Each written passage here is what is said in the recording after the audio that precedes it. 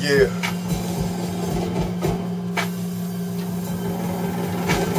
Nowadays, Reaganomics coming back just as fast as the box is. While it's anorexic, got a fat in my pockets. Find a way to double my profits. Cause stepping on my product isn't part of the process. Homegirl says she gon' be rocking it topless. I said, roll slow, you roll, and just don't let me catch you on the stroll behind Montgomery projects. But the options are little to none. It's all enough to make you pick up a gun and live life on the run as an outlaw. Things ain't working right, switching to southpaw. Reading through the secrets, so I'm reaching for my zenith, and I'm putting it out more. It's a slow crawl to financial elevation when you're wasting all your time at a minor plantation. $40,000 on a college education seem wasted when you living in a motherfucking basement. Facing Dow Jones, retirement's gone, bank won't loan, and the home foreclosed. Those in glass houses better not throw stone, cause it's looking like time to get your credit card clone high.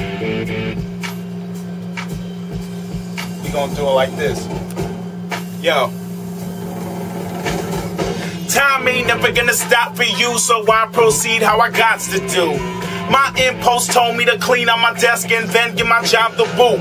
Gave up trying to get fired, cared too much about my enjoyment. Gotta find a way now to compensate for going paid unemployment. I'm gonna get a fake ID and say I work for AIG.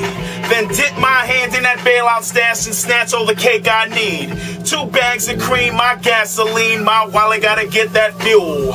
Need notoriety for sole propriety and not as a rich man's mule. Cause if the year 2012 really does mean I was blown up bits and I'ma roam this earth and mark my turf till me and the angels coexist. So basically, for all y'all fucking people out there that didn't know, this is my brother Rugged and Raw right here. What up, what up? And I didn't have to pay him to wear this shirt. Not at all. You know what I'm saying? But nah, we working on an album right now. It's called Muhammad Dangerfield. And it's basically, you know, we just been doing work. Like, was the first song we did together was a while back for my man Smarty Pants' album. Like, man, that might have been like 5-6 years ago or something like that. It's like 03. That was before we even met each other. We just wound up on a song together and we was both like, yo, that dude nice. And then we just started building with each other more through Impact and all that. And now we here actually sitting down and building and recording this album. And it's gonna be like, it's different than what we've both done as individuals, but it still has the core elements of what people have heard from us already. So it's kind of like just working together on it, you know? Word. Pretty much it's everything you're gonna expect and not gonna expect all at the same time. You know, it just totally makes sense. The title will speak for itself, and that's what it's gotta be.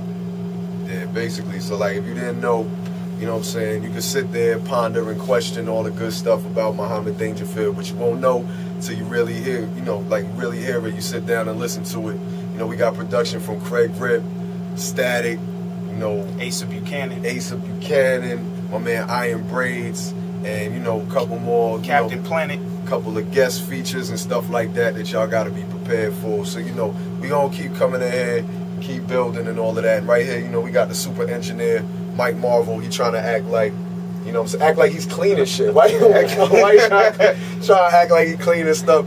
He ain't cleaned the studio in like 14 years. It's the same. Nah, I'm just fucking around. Nah, this the spot right here. You know what I'm saying? You might have seen it in a couple other interviews and stuff like that. This is where, you know, called it Paradise Lost, Children of God, Tales of the Lost Tribe, and all of that. And yo, this is just the spot right here. So if you're in Jersey City and you need something recorded, you need to holler at Mike Marvel. You know what I'm saying? And don't forget that you're watching simplyflow.com. This is the Life in Black and White blog. I'm here with my brother Rugged and Raw, Mo Dangerfield. Recording session 2 is the second one. The first one we knocked out 4 songs. So look for that album real soon. I'm selling it out the trunk of my car. Selling out of my duffel bag that got the little hole in it and everything. You know what I'm saying? At your local chicken shack, you can get it with a blunt wrap. You know what I'm saying? Take it home real cheap. You know what I'm saying? So stay on the lookout. Peace.